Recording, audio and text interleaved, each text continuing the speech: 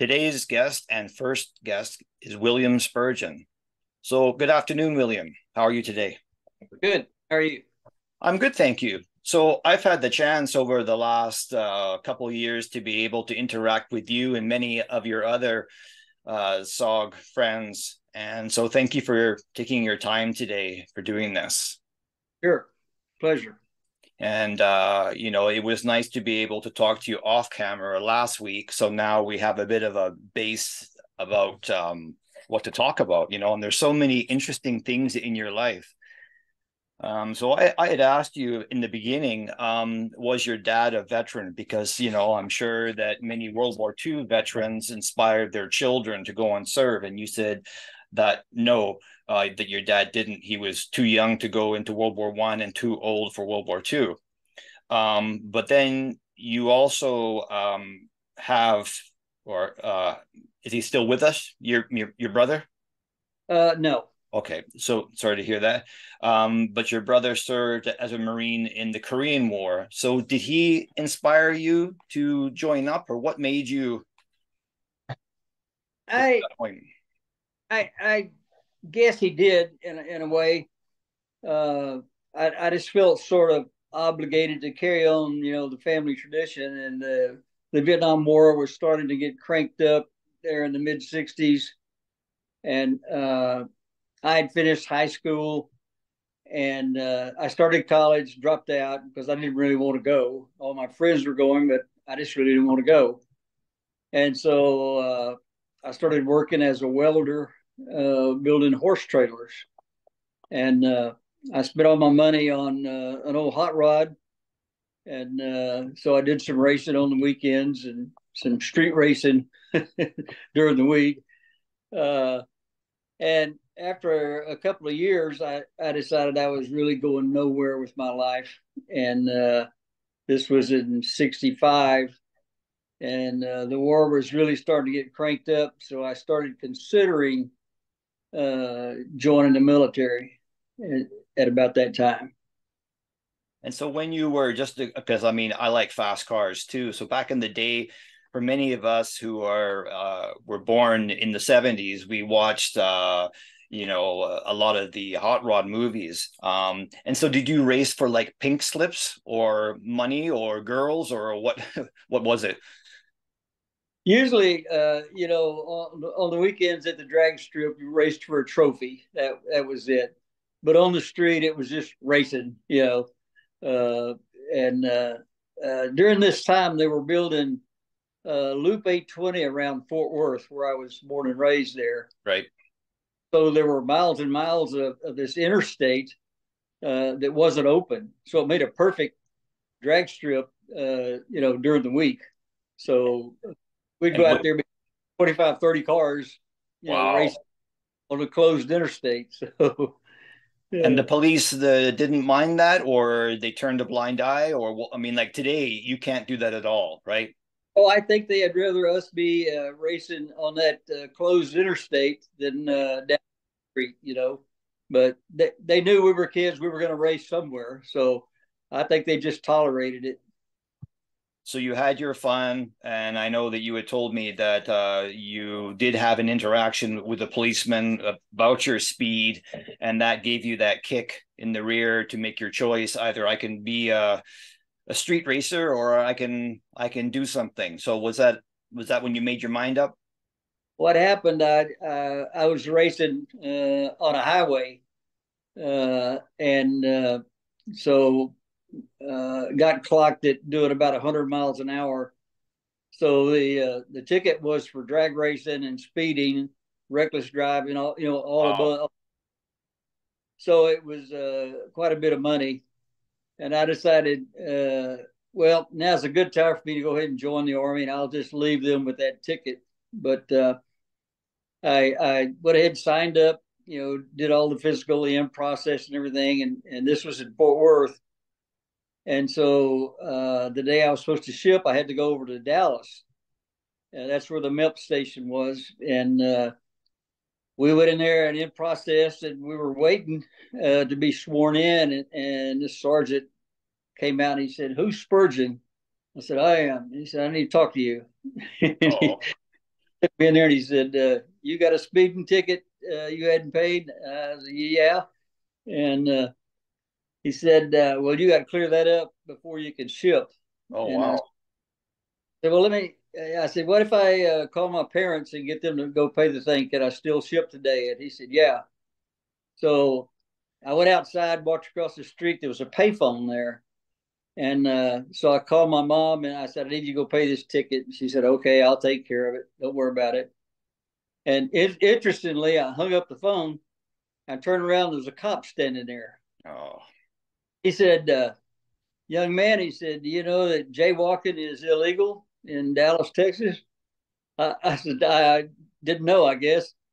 And he said, "Well, it is." And he wrote me a ticket for jaywalking because oh. I walked across from the MEP station to the phone. And so I took the ticket and I went back in the MEP station and I said, "You know what? I ain't paying no jaywalking ticket." So I still owe Dallas County $3 for jaywalking. But I went back in and got it squared away, and I shipped out to Fort Polk, Louisiana, for basic training that night.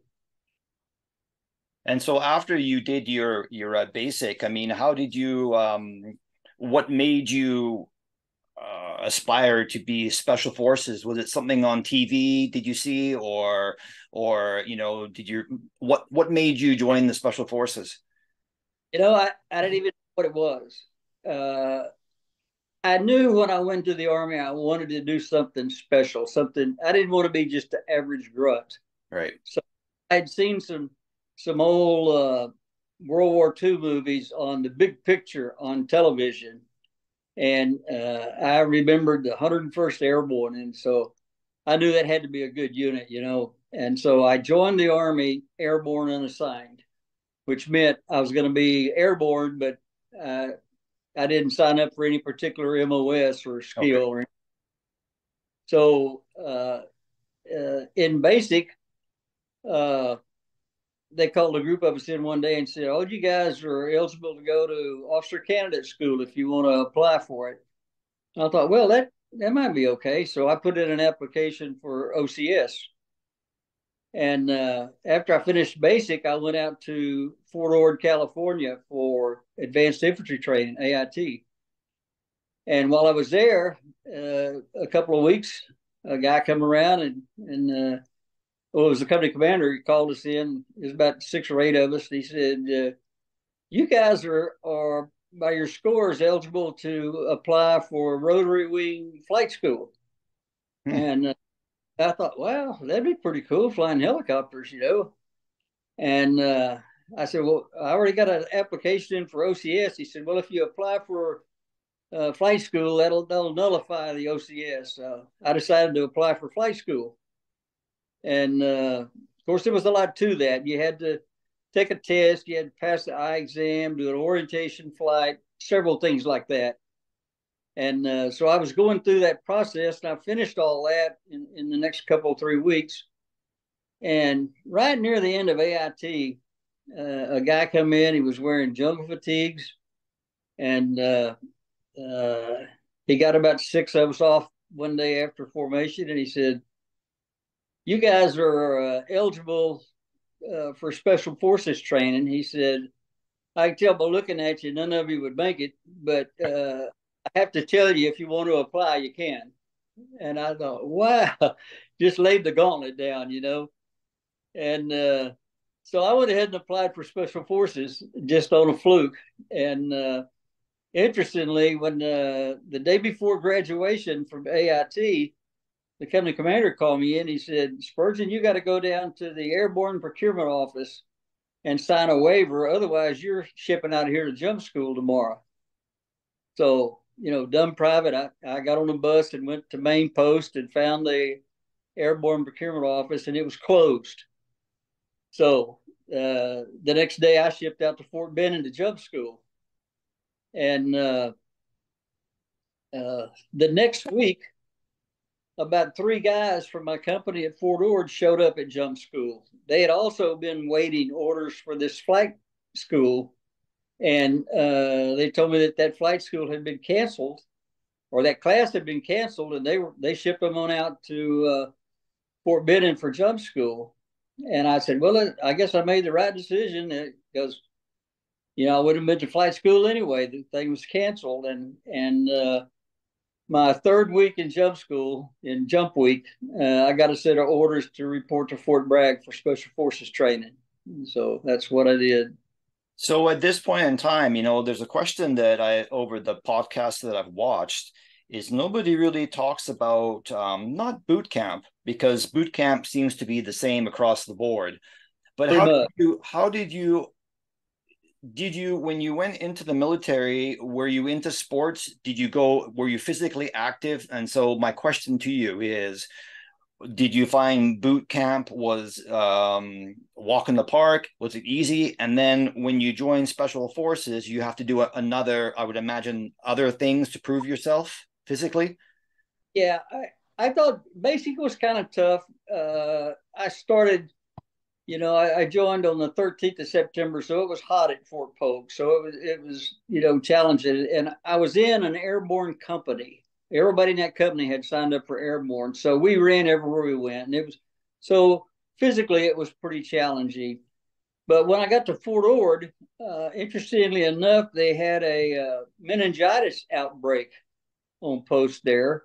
And they wouldn't allow us to run anywhere or march very far. So we were trucked or bused out to all the ranges and everything. So I really got out of shape Right. during AIT. But when I got to jump school, by then it was really cold at Fort Benning, and we did PT. I was stripped down to skins, no shirts, and we ran in jump boots or jump in boots, combat boots at the time. But it was really cold. So I guess that would be about it. Yeah, I mean, I never served, and but there was probably a point as far as physical fitness when I was 16 that I was, boxing, going to the gym, and I was trying to be a lifeguard, and the lifeguard training was too much, and every time I went there, I threw up. It was just too much Yeah. physicality to do those three, but definitely with the other two, that was probably the fittest that I've ever been. And I think people forget that, like you just added some clarity that when you went to the second part of your training, you were not out of shape, but you to be in that like if you stop doing cardio, it's a difficult thing to get your cardio back, right? Yeah. You know, So because of that, jump school was kind of challenging physically. But uh, when I got to Fort Bragg, the Special Forces training in those days had three phases. And phase one was pretty much just small unit tactics, patrolling, field craft, that kind of stuff. Phase two was when you went to your actual MOS training, whatever your specialty was going to be. And then phase three was this giant field problem, FTX. And so phase one was out at Camp McCall there at Fort Bragg, and it was physically challenging. Uh, Very little sleep, go, constantly doing land navigation or some field craft out there and patrolling. But when we got to phase two, it was totally different. We had daily PT just for half hour, 45 minutes, but phase two was really academic. I mean, we went to class all day and we studied all night. It was very challenging academically. right. And then phase three, of course, then that was mostly a field problem, a unconventional warfare FTX, and so it was physically challenging. But special forces training today is a lot more physically challenging than it was in our day.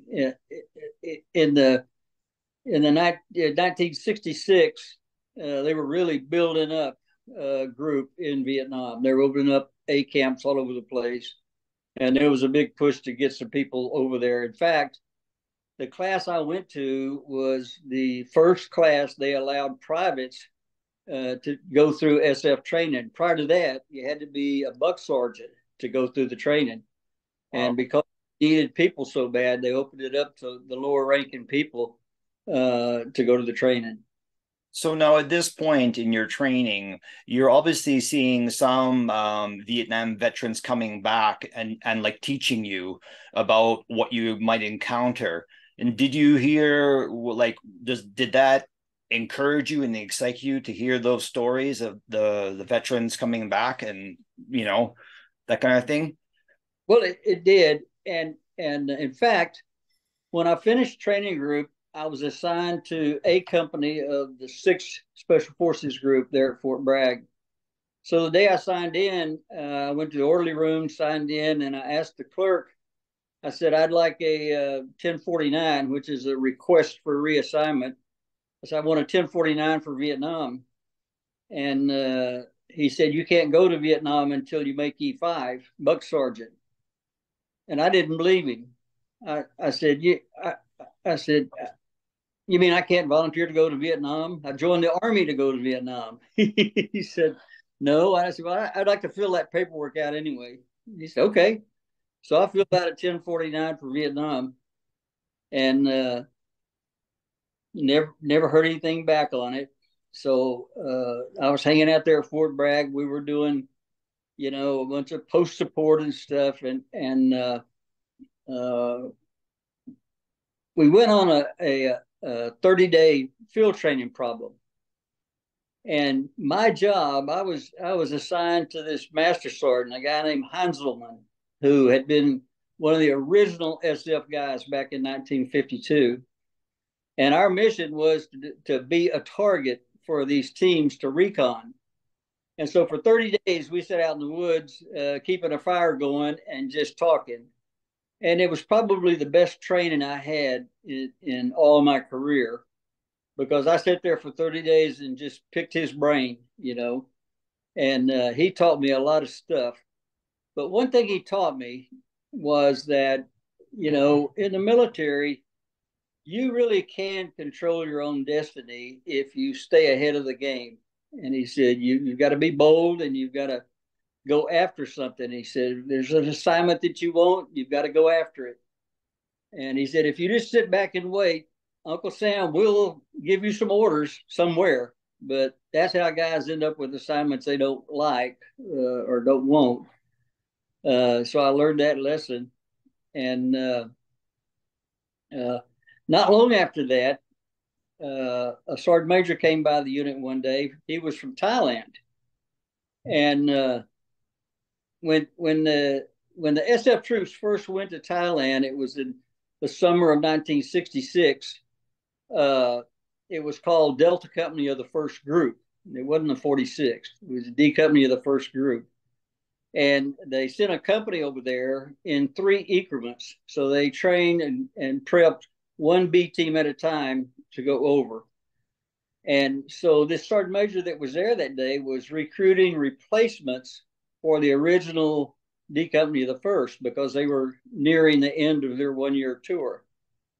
And when D Company first went over, you had to be a combat vet to be able to be eligible to go.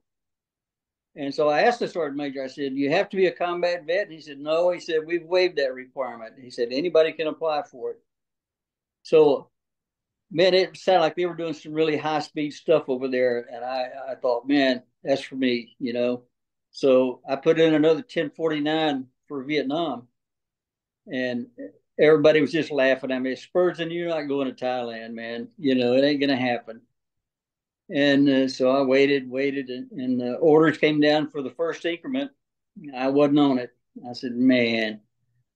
So I remembered what Sergeant Heinzelman had told me out in the field. He said, you got to go for it if there's something you want, So we went on a little field problem, and we came back. We had a 3-day pass. And I got my starched khakis and spit shine jump boots. And I got a ride out to Highway I-95 there in Fayetteville, and I hitchhiked to Washington, D.C. And I spent the night in the bus station. I got up the next morning, put on my khakis, and and my Green Beret. They had just come out with a Green Beret just not long before that. And anyway, I went over to the Pentagon to see this lady called Miss Alexander. She was in the special categories assignments branch, and she was the one that helped a lot of guys get assignments. And it took me about 2 hours to find her office there. You know, it's a ramp 3 floor. You know, it just took forever. Anyway, I got there, and she was very nice. And here I am, a private, and there's colonels out there carrying coffee for people. I mean, this, you know.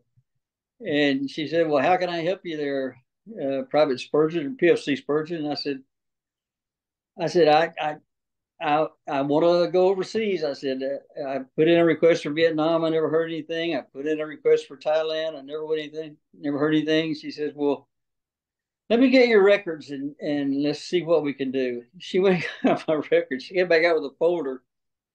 And so my records had 2 sheets of paper in it. Oh, man. 49 for Vietnam and a 1049 for Thailand. So she said, "Well, what would you really like?" I said, "I'd really like to go to Thailand." I said, I just think they're doing some really cool stuff there. And according to that Sergeant Major. And she said, "Well, you go back to Fort Bragg and I'm going to send you some orders."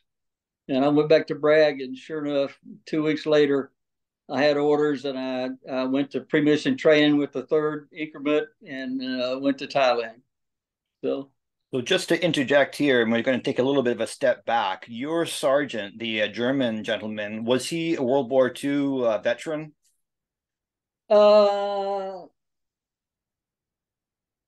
Yes, he was.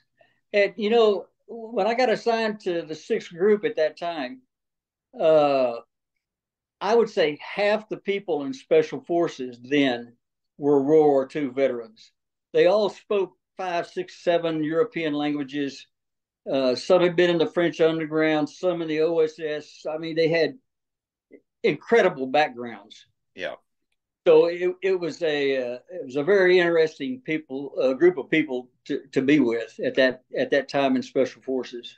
Yeah, because in one of my books, I did a story on the Philbin Lodge Act, and it enabled any foreign person to join the U.S. military if they signed up for X amount of years. So there were Germans, there were guys from France, as you said, Belgians, and there's a whole list of them. And I was, Canadians, of course, but Canada's so close to the U.S., you would expect that a bit.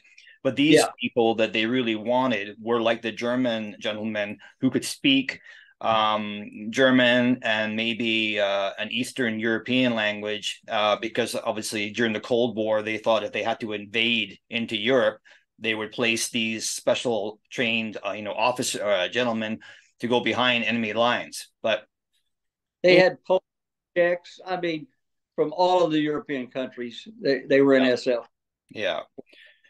Okay, sorry to take you back there. So now we're going to take you forward. And so now you've spoken to Mrs. A, and I have heard that it was very hard to find her physically with all the different corridors in the Pentagon. That's funny that you mentioned that. So now it says here, yes, you hitchhiked to go and see Mrs. Alexander, and then you got assigned to the 46 in Thailand. So that's where we're at your history.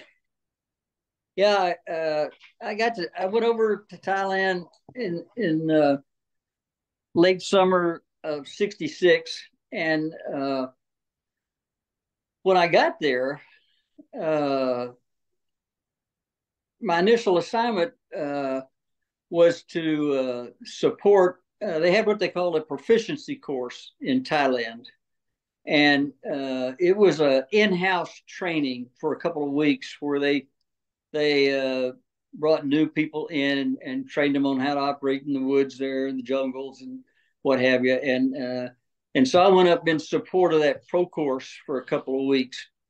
And then when I came back from that, I was told that I was going to be going to this hand-picked A-team with a special mission.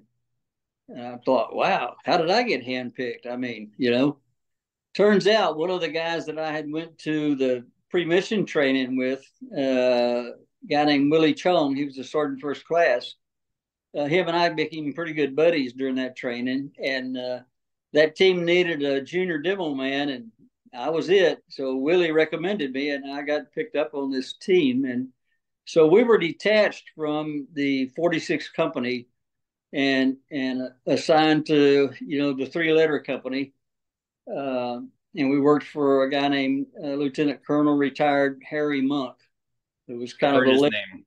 part of the world, yeah. And Harry the Hat they called him. But anyway, so we were at a place called Hua Hin, which is about 4 hours south of Bangkok, down on the peninsula, going down towards Singapore, down that way. And we were actually working with the Thai Border Patrol Police and the Thai Special Forces down there. And so I spent my next 2 years working for Harry Monk down there. Did you ever meet, Tony Poe? He was another agency guy. Yes, I did. He was a very, from what I have been told by others,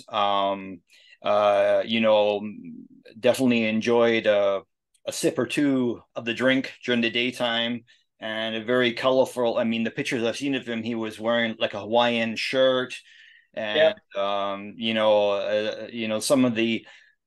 I won't go into them right now because I don't want to go off on a tangent about Tony Poe, but he was definitely somebody who was living off the grid, and doing some, questionable things. But I'm sure you There met was, some very interesting people, there was a lot of characters like that. Back in the day, I remember a guy named Lionel Penn who was right? kind of Choo a, choo. yeah, Choo Choo Penn. But so we were training mostly Thais there, Border Patrol, Police, and Thai Special Forces. But about half of our training was for people. They were simply called hill tribemen, and they were actually Laotians that were flown into southern Thailand there, under the radar. And but these were troops that worked for the CIA camps out in Laos. So we trained a bunch of those guys while we were there. And one of the big things we did was we ran a jump school, and it was an interesting jump school. Uh, for a couple of reasons. One, just our A team was running the jump school, so we had to do all of the jobs. And so when it came jump week, we all were jump masters. None of us young guys were jump master qualified or master parachutist or anything, but we still had the opportunity to jump master these little people. And our drop zone was about, I guess, 5 or 6 kilometers from the camp where we lived and worked, and so we would go out and jump with a stick, get in the jeep, drive back, shoot up again, get on the airplane, jump with another stick. We would get 6, 7, 8 jumps a day like that. So we racked up a lot of jumps over the next 2 years running those jump schools. And the other thing that was really interesting is because we were detached from, the military, the aircraft we got were all from Air America. Mm-hmm. And we never knew what plane would show up that day for jump school. Some days it was a Caribou, some days it was a DC-7. We even jumped Platus porters, beavers, otters, CH-34s. So it was a challenge. You never know whether to plan for a 20-man stick on a Caribou or a 4-man stick on a beaver, but we did it. So a question for you, sorry to cut you off there, but I think a lot of people who either haven't been in the military or know about this is that, everyone has rules of engagement. I'm not talking about the enemy. So when you have, and I was even explaining to my parents, my stepfather is like he's a veteran himself. Anyway, so when you're not working for the military, you're working for a different place or different boss. Yeah. did they, like, I know that with the PRU, that when that was run by that agency, there were hardly any rules. So were there rules of engagement for you guys? There was a lot of flexibility. Yeah. And so the other question I'm sure many people would want to ask you is, you were training these troops, who were they fighting? Well, they were fighting the Pathet Right. places there up in northern Laos. Of course, they were mixed it up with some NVA up there. So it was a variety of, you know, depending on where they were in country. And so at this, when you're doing this, special assignment, at this point, you're so much nearer to where the action is in Vietnam. And had you heard of SOG or something that was drifting around? Because I have been told by others that there was whispers of something going on. I didn't hear about SOG for a long time, but the team that I was on, all of them were Vietnam veterans, and most of them had run recon and Project Delta. Right. That's kind of knew each other, and that's how they all got handpicked to this team. But guys like Bill Spencer and Leo Kelland and Lee Wade, uh, uh, Mike Belcher, all those guys had run recon in Vietnam in Project Delta. So I was around all that talk for 2 years. And when we went to the field, I was learning from these guys. Because I mean, they were my mentors, you know. And so Bill Spencer left Thailand about 2, 3 months before I did. And he wrote me a letter and he said, Bill, he said, if you want to run recon when you get to Vietnam, he said, come to MACV SOG. He said, I got a slot for you on my team up here. And that was the first I ever heard about MACV SOG. And it's always better when you're going somewhere new to go and work for somebody you know. So I said, that's what I want to do. I'm going to go there. But that was the first I'd heard of SOG.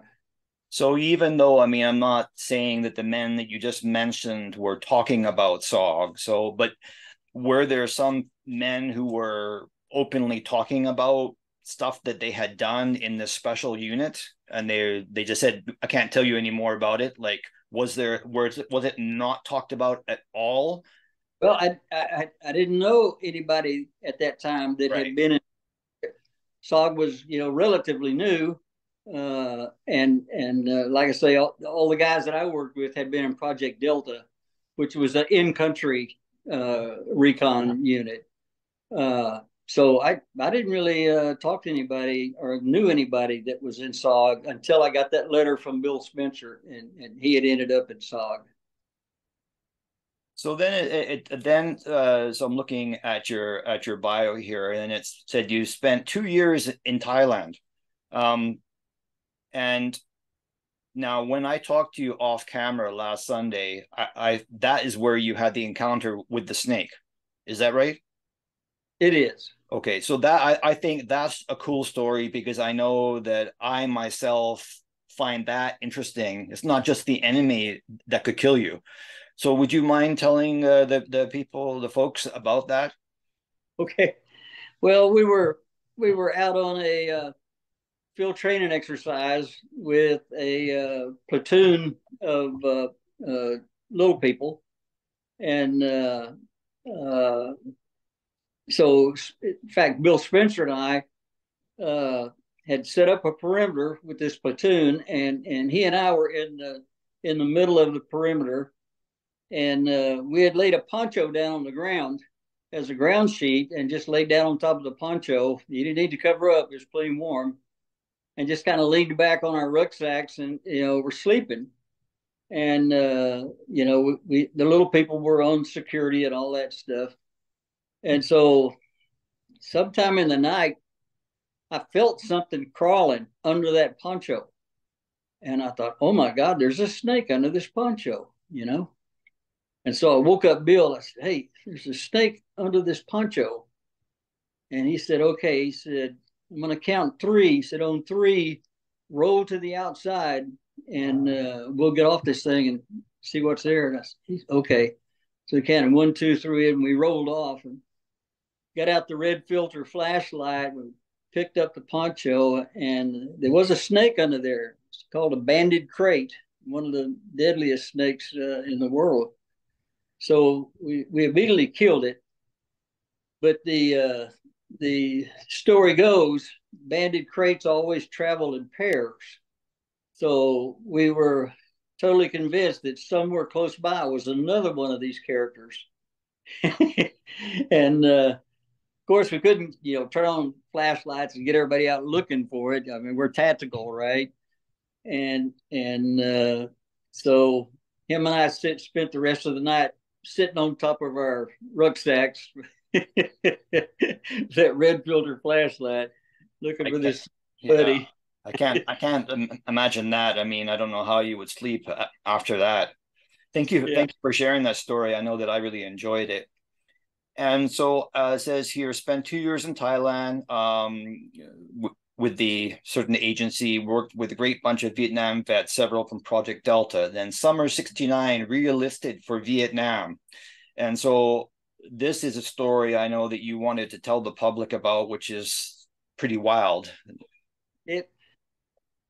It's in today's military, it would be unheard of to do something like this. But back in the day, it was not as bizarre as it sounds today. But what happened, I had a chance to go to scuba school in Thailand there at the end of my tour.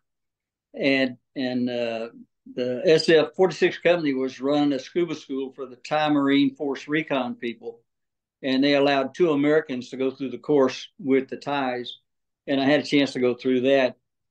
And so I talked to my team sergeant and I said, look, when I finish scuba school, I'm up for re-enlistment. I'm re-enlisting for Nam. Could I just go into Bangkok and take care of all that and go? And he said, yeah, you've done a good job here. Go ahead. So I finished scuba school, packed up my stuff, and went to Bangkok. And I spent a couple of days there and got everything lined up. And I re-enlisted at a place called Bill Book's Cellar Bar. It was a bar owned by an ex-Navy SEAL that was really off the beaten track. Nobody knew about it except the guys in country there. Wow. And it was a watering hole for SF guys. So anyway, I re-enlisted there. That's another story I'll have to tell you offline someday. But anyway, in Bangkok, the 46 company had a team house, and they had a full-time NCO at that team house. And so anybody from anywhere in Thailand who went into Bangkok had to go to the team house and sign in and put down where they were staying and all that. And then they had to sign out of the team house when you left to go back to your camp, wherever it was. And so a lot of the administrative stuff went through the team house. So after I re-enlisted, I went over there. There was a sergeant first class named Buzz Keenhopes that was running the team house. And so my orders would be sent to him since I was in Bangkok. And so first thing I did when I re-enlisted, I got $2,800 re-enlistment bonus. Wow. And they took about $400 or $500 out in taxes. And somebody told me, said, if you'll fly to Hong Kong, you'll fly over Vietnam and you get that month pay tax-free and you can get that money back. So I said, I'll do that. So I went out and bought a ticket and flew to Hong Kong, spent 3 days in Hong Kong, bought a briefcase full of Rolexes for all the guys that wanted one, and flew back. And so I got my tax money back because that month was tax-free. So I thought my orders would be there when I got back from Hong Kong, but no orders. And so over the next, few days, I was going out every night and partying like crazy because I'm going to Vietnam tomorrow. I mean, that was my mindset, And I'd go into the team house every day, and Buzz would say, "Yeah, I got no orders. They hadn't come in. And this went on for 30 days. Wow. I couldn't believe it. I mean, I re-enlisted for Nam and I can't get orders. Are you kidding me? But uh, by this time, I was a physical wreck because I'd been partying hard in Bangkok for 30 days, and I'd spent my entire re-enlistment bonus. Oh, I'm sure you had fun though. I did, and so I went in there and I said, "Buzz, you got any orders for me?" He said, "No, man, they did not come in." I said, "Look, I'm going to Vietnam." He said, "You can't go to Vietnam without orders." I said, "I'm going to Vietnam," and I got me in a taxi. I went out to Don Mueang Airport, went up to the counter and bought a commercial ticket from Bangkok to Saigon. It cost me $30. And I had everything I owned in a kit bag, got on the plane and flew to Saigon. I landed on the civilian side and I walked over to the military side, and there was a bunch of helicopters lined up there. And, all the choppers are sitting there, but the crew chiefs were out around the choppers. They always stayed with the chopper. And so I walked down this line of helicopters and I finally found one that was on the way to the train. I said, "Can I get a ride?" "Yeah, sure." They didn't care in Vietnam. So I got on this chopper and flew to the train to 5th Group headquarters. And I, I went up to the staff duty NCO. It was like 7 o'clock at night by this time. And I said, "I need to sign in." And he said, "Okay." He said, "I need a copy of your orders." I said, "Well, there's a problem." I said, I actually have lost my orders." And he said, "Man," he said, "you can't sign in without orders." And he said, "You're going to have to see the sergeant major in the morning." And I said, "Okay." So he had an NCO club there. I went over to the club to get something to eat. And I run into a guy named Don Milligan that I'd been in a training group with.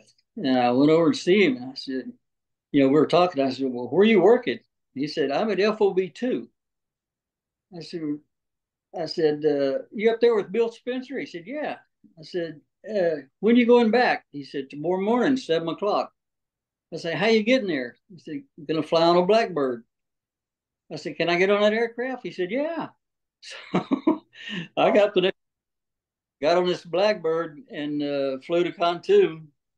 And we landed at the airstrip, got on the Deuce and a Half, and went up to the FOB and pulled up in front of a recon company orderly room.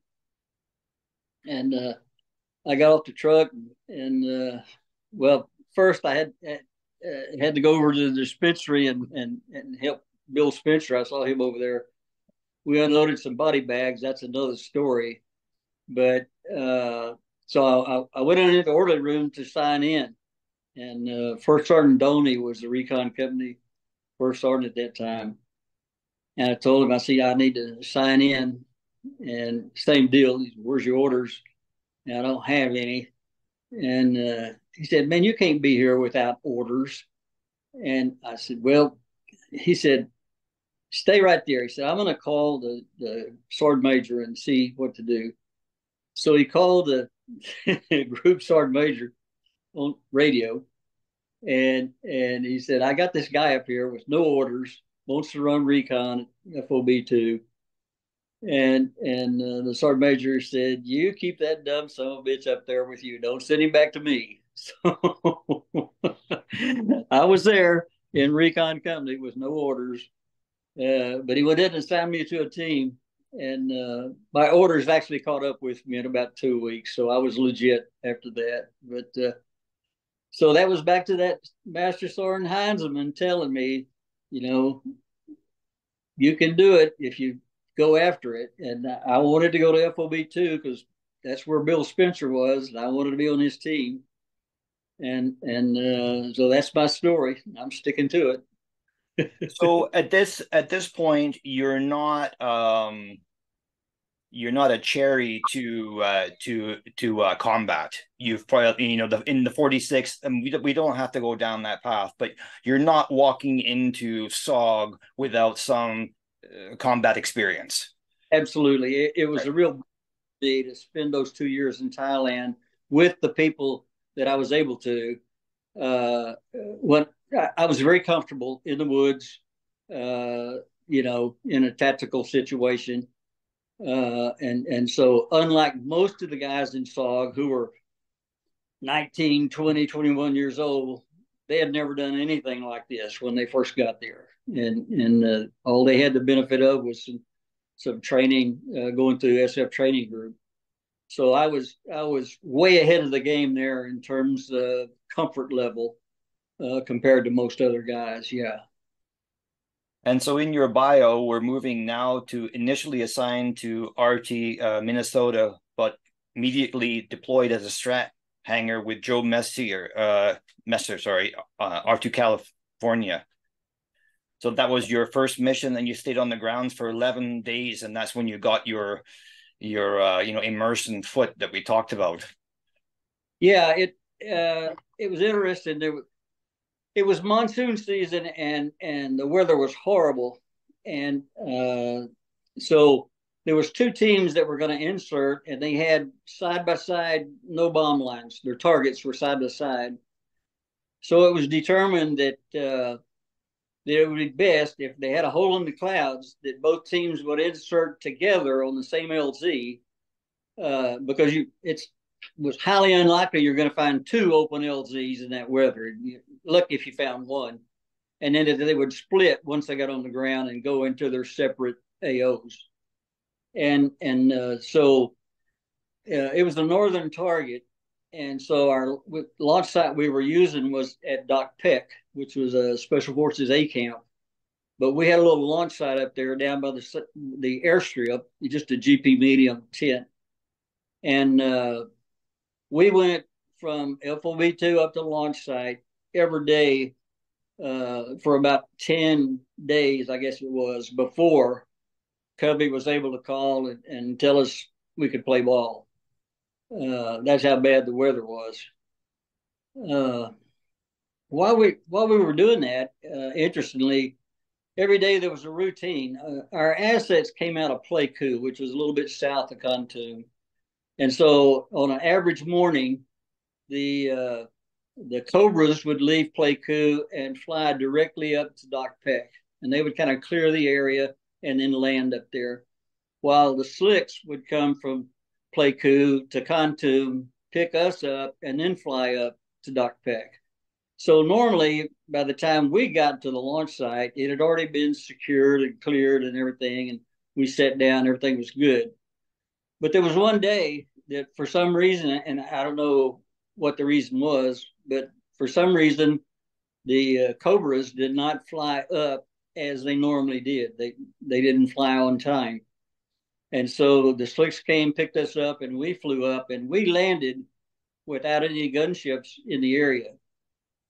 And of course, all the recon teams, we got off the choppers and went over to the launch site. And we were just hanging out there. And the pilots had all come into the launch site, and they were getting, their briefings, daily briefings and stuff. And all of a sudden, you heard a mortar shoot, probably a 60 millimeter mortar. You hear it, thump, off on the ridgeline. And so the first round hit right beside one of the choppers and injured the door gunner who was out there fooling around. And so everybody, heads up, we're taking incoming, And the pilots were running to get out there and get them choppers cranked up and get them off the ground. Well, Charlie was very patient. He just sat there, and the first chopper, the guy got it cranked, and it was just getting the rotor blade turning good, not enough to take off yet. And the second mortar round hit that chopper right on top of the rotor blade. Oh, man. Yeah, and of course the whole engine went sideways, and the rotor blades hit the ground. And I'm not sure, but I believe that both the pilot and the co-pilot were killed in that. I can't be really sure. But over the next few minutes, Charlie dropped 9 mortar rounds in there. And I think there was, I don't know, there was 3 or 4 of the air crew that were killed, and there were several of them that were wounded. And most of the choppers, 2 of them were totally destroyed, and the other ones had, some frag wounds and stuff, but they were able to get off the ground and fly. And then the Cobras showed up, And but by that time, the A team up on the hill had, triangulated and figured out where this mortar was at. And they were already firing, 81 millimeter mortars and stuff out there. And so Charlie probably picked up his stuff and left. But that was before we even got on the ground. So that was how that mission started. But we inserted finally. And as soon as we inserted, the clouds closed in. Now, I mean, we were in the clouds, top of the mountains out there, and it was just soaking wet. It never stopped raining. And so the next day, we weren't close to either one of our no bomb lines, so we started moving. And one of the yards fell and down the side of this little cliff-like place and sprained his ankle really bad. And he took his boot off, and then of course he did when he did. His legs swelled all up. So that kind of slowed things down, and we were trying to be really, really careful because we knew if we made contact, we were dead men. There's no extraction in that kind of weather.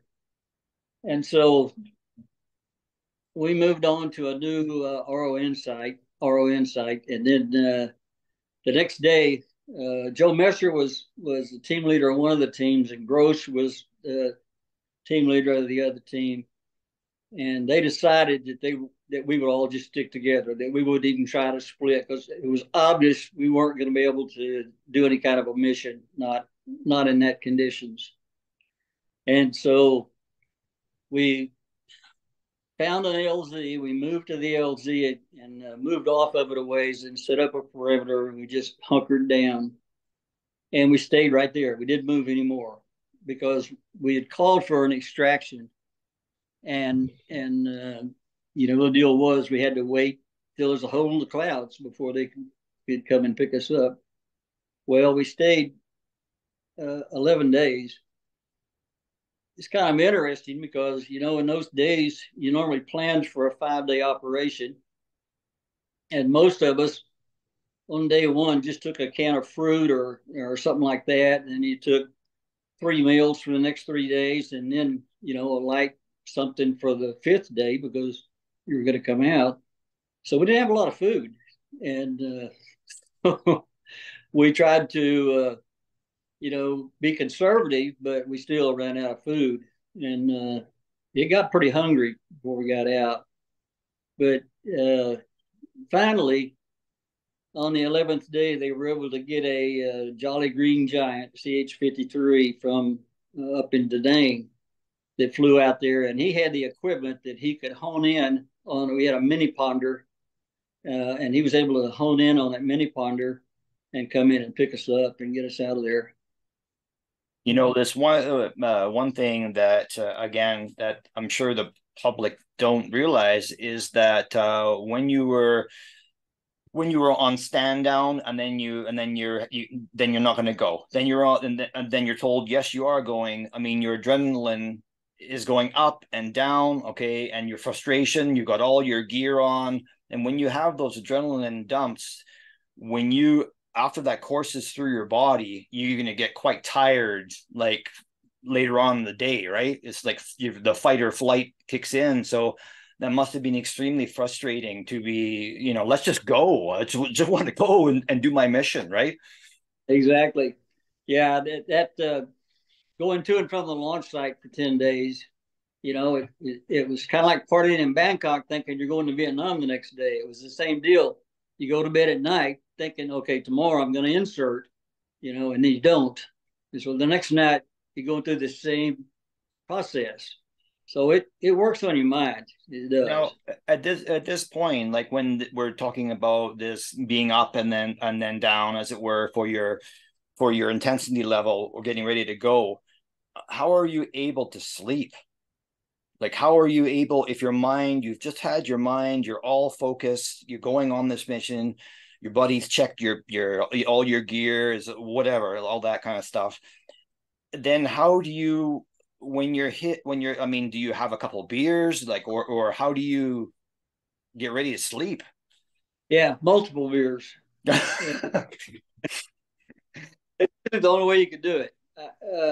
Because if you just laid down, that's all you can think about is, and I used to have this premonition that when I lay down on my bunk at night, I had this vision of a mortar round coming through the roof and hitting me right in the nose. I had that vision every night. But you know, you drink a few beers and you get sleepy enough, you can go to sleep. But if you just try to lay down, you'd probably be laying there for hours before you go to sleep, because it works on your mind. And now I'm sure that with that in mind, whenever you have drinks, it's pretty, some people, it's hard to say, okay, I'm just going to have two tonight. I'm sure a lot of guys went on missions and they were hungover, and then you're not on your game, right? I mean, there must have been another personal, not you, but a personal, like, okay, I got to get my shit together here. This is life or death, and it doesn't matter. I feel like crap, right? Yeah, but the adrenaline kicks in, and your senses get rolling. So that wasn't a big factor, but we were all young and dumb in those Yeah. days.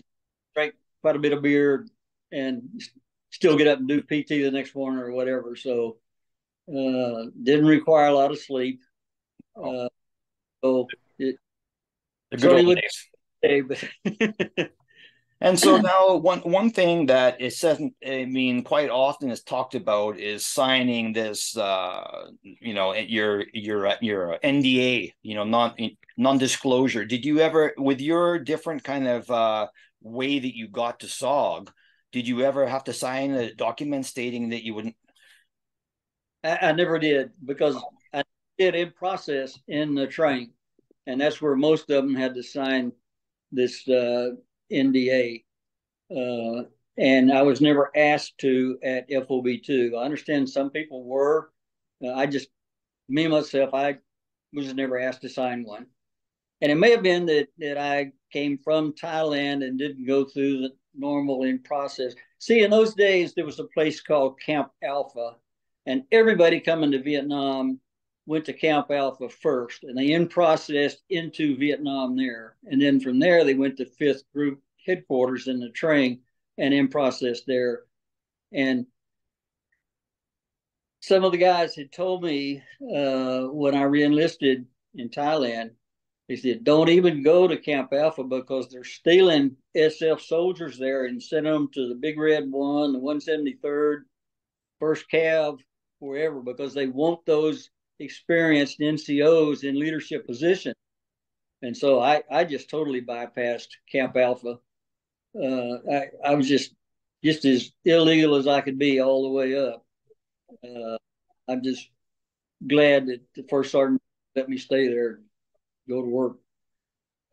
So I'm looking at the time, and we have another 20 minutes on this, the first one, I think, because I do want to tell the public about your full story. I mean, there's so many different aspects, and I don't want to miss anything.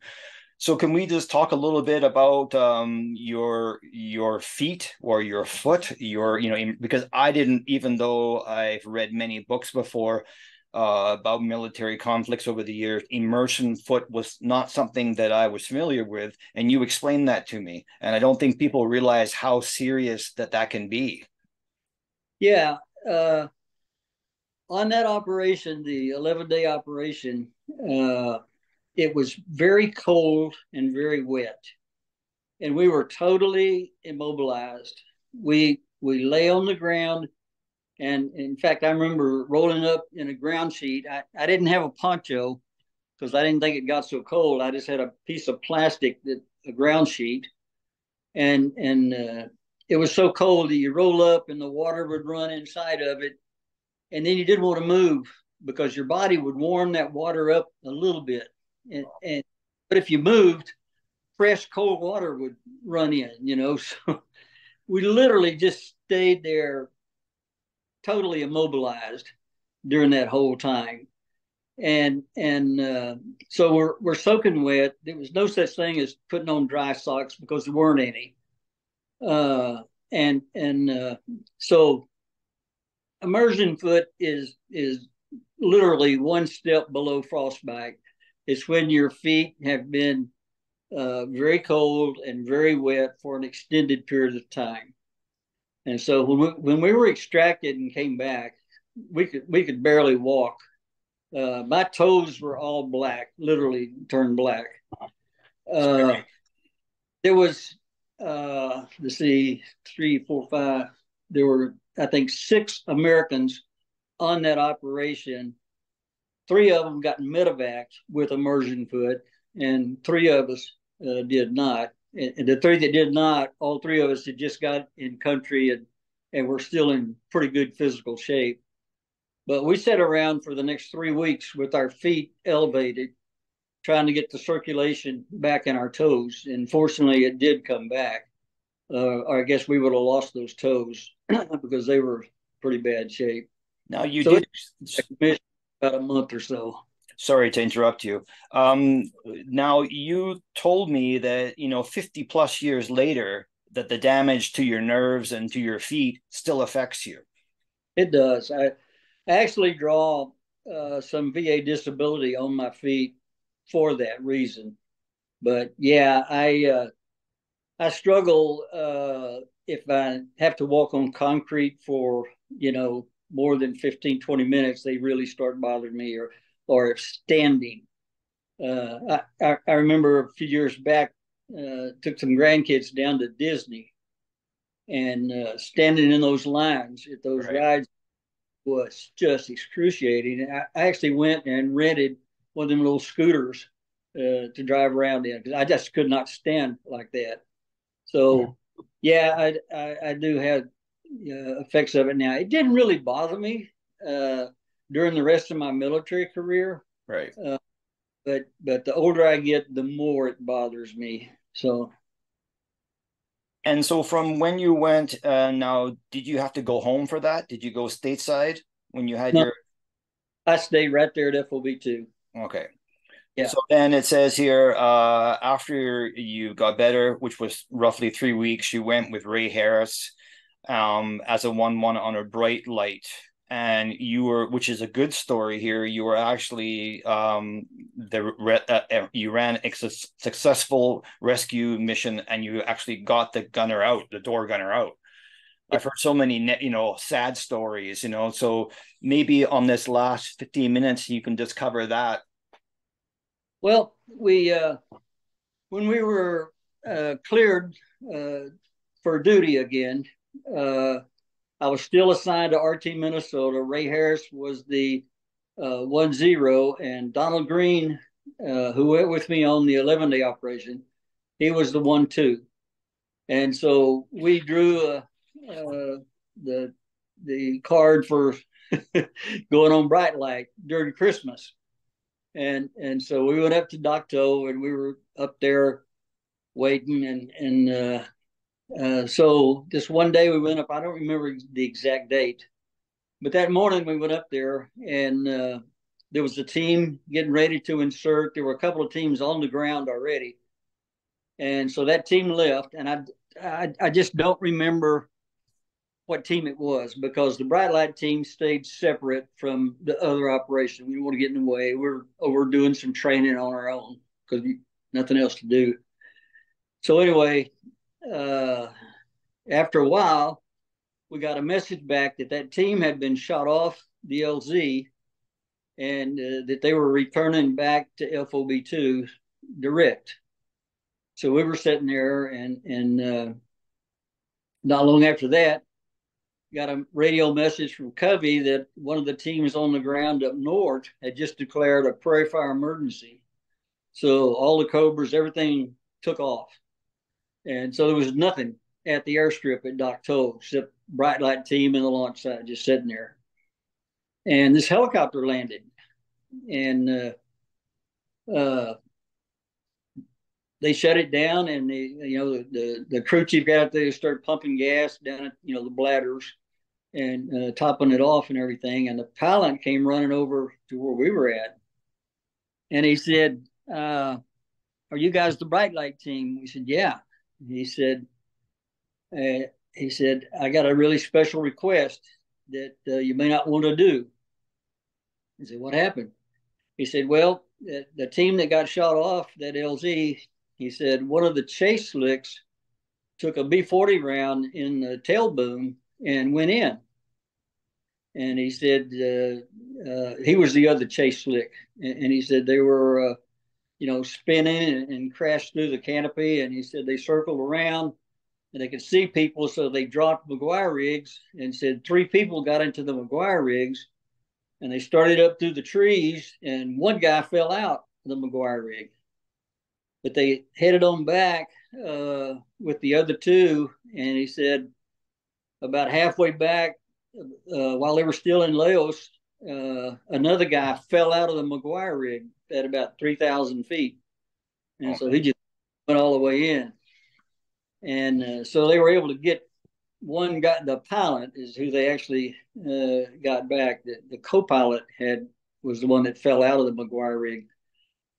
But when they had dropped the McGuire rig, these aviators, instead of sitting in the slings of the McGuire rig, they did it like the Navy does on a water rescue. They put the loop behind their back and under their arms, and trying to hang on like that. Well, coming up out of the canopy, they drug them through the top of the canopy, and that knocked the door gunner loose. So he fell, I don't know, 60, 70 feet. And the co-pilot had a broken arm, and so he couldn't hang on, and that's how he slipped out and fell. But anyway, they got the other pilot out. So he asked us, he said, we believe that the door gunner might still be alive. And there's another door gunner out there. We never did see him on the ground, but he may be in that area where the chopper crashed. He may have got slung out as he was crashing. We don't know. Will you go with us and try to get this guy out? And we said, yeah. So he said, well, I can only take 2 people because of the altitude and all, whatever, weight. And so we said, okay. So Ray and I grabbed our gear and got on the chopper, and we took off. And it was way out. It was like a 45-minute flight out there. And so on the way, I'm thinking,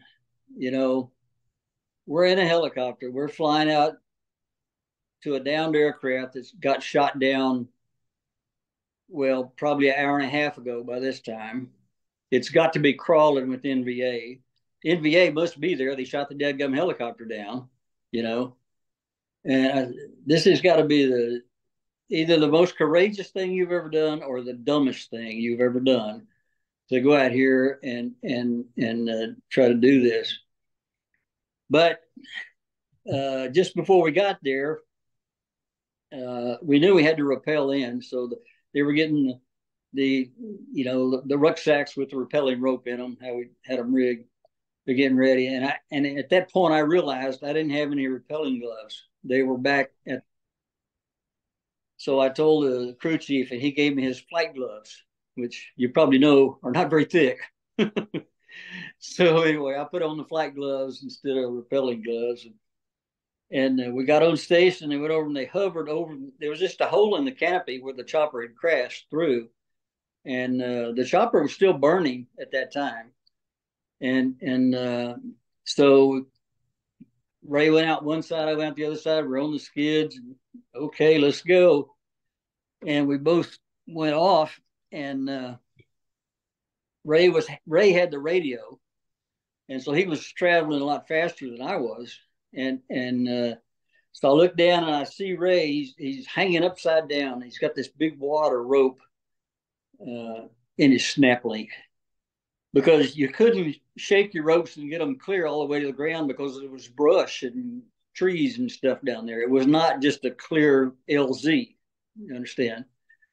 So anyway, I went down to the same level he was at, and I braked and, wrapped around. I was holding on, and I was swinging over, and I had my knife out, and I was going to cut his rope so the chopper could take off and we, going down, whatever. And the door gunner saw what I was trying to do, which I couldn't get to him. And so the door gunner cut his rope in the chopper. Ray went sliding down the tree. Radio hit him in the back of the head, kind of knocked him out for a couple of minutes. I was able to get onto the ground without a tangled up rope. I was very fortunate. About the time I got on the ground, it got unhooked. Ray was up and moving. But anyway, we looked around.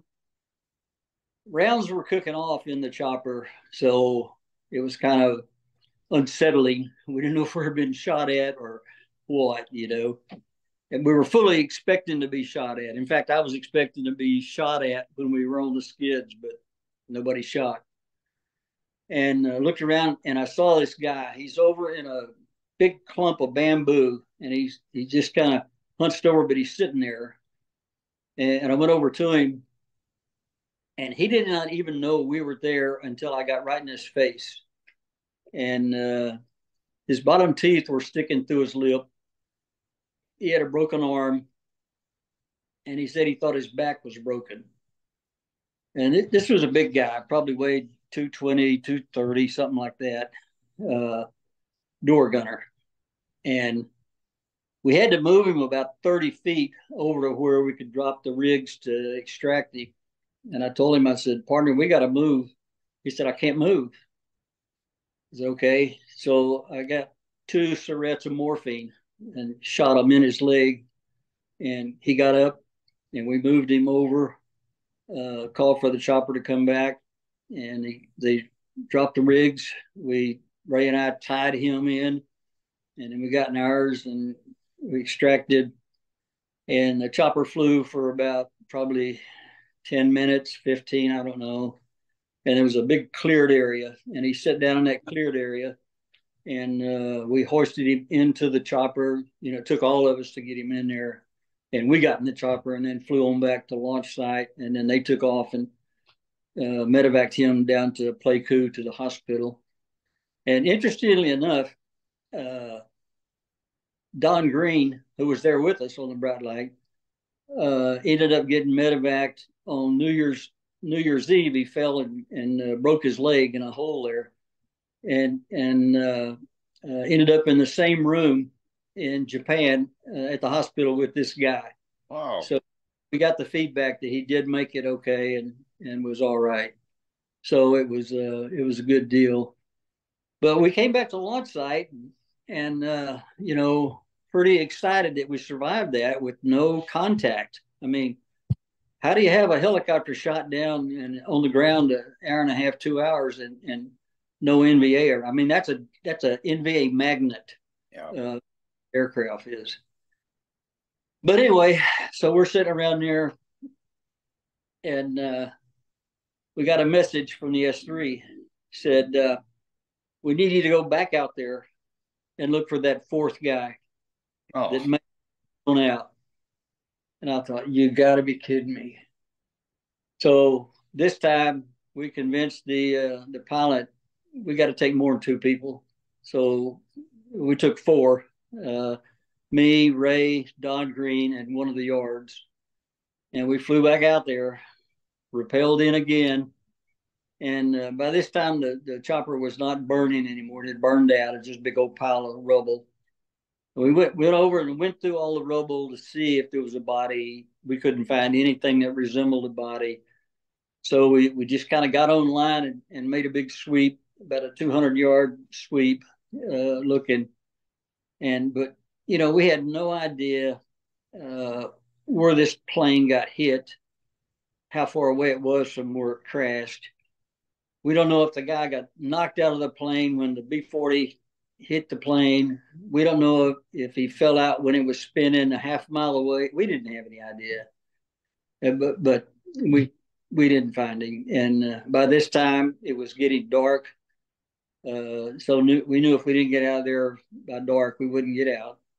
And so we called the chopper back. He came back, picked us up, and we flew back to launch site. And did you ever find out if I mean, is that man one of the MIAs still to this day, or? Yeah, interestingly, a couple of years ago, Ray and I were contacted by a guy, and I have his name and all of his information, but I don't have a tip of my. He was with the POW agency that was looking for, MIAs. And they had actually honed in on this guy that had fell 3,000 feet from the chopper. And they had, a general location of where he was. And they had actually went out and searched that area, but they did not find him. So he's still missing in action, as is the other door gunner. Wow. And it's before he passed away, I was talking to Mike Taylor, and he was deeply involved with the MIAs and that kind of stuff. And he told me, he said, Jason, due to the soil content in Southeast Asia, there's really very little left. Yeah. Often people, unless it's someone like you, a veteran who was there, or for me to talk to families who still have loved ones who are MIA, that you don't realize that the soil there breaks down bone, cloth, metal, everything, and the only thing that's left is often teeth. So Yeah. to find that is really like a needle in a haystack. So Well, actually, the next day, get this, Chief Sog sent a message to FOB2 to send the bright light team back out and look for this co-pilot that had fell out. And Major Jacks, bless his heart, who was the S3 at FOB2, convinced Saigon that there is no way. We don't even have a clue. Yeah. Within 5 miles of where he fell out. I mean, we don't even know where to begin searching. So, but interestingly enough, the guy that did contact us from the MIA POW thing,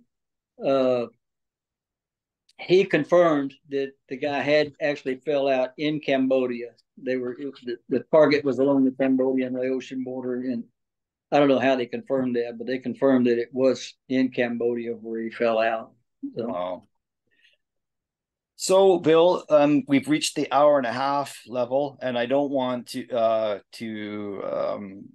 go much further, because next time I'd like for you to tell everybody about Operation Ashtray. I mean, that's an amazing thing, and there's only a few of you guys left who were on there, and I had the opportunity to talk to Ray as well, and hopefully in the future he might do one of these. Yeah. So thank you for your time today, taking the time to talk to us, and let's do this again in the very near future, maybe in about 3 or 4 weeks. Absolutely. Thank you much, Jason. I appreciate you doing this. Okay, thank you, sir. Okay.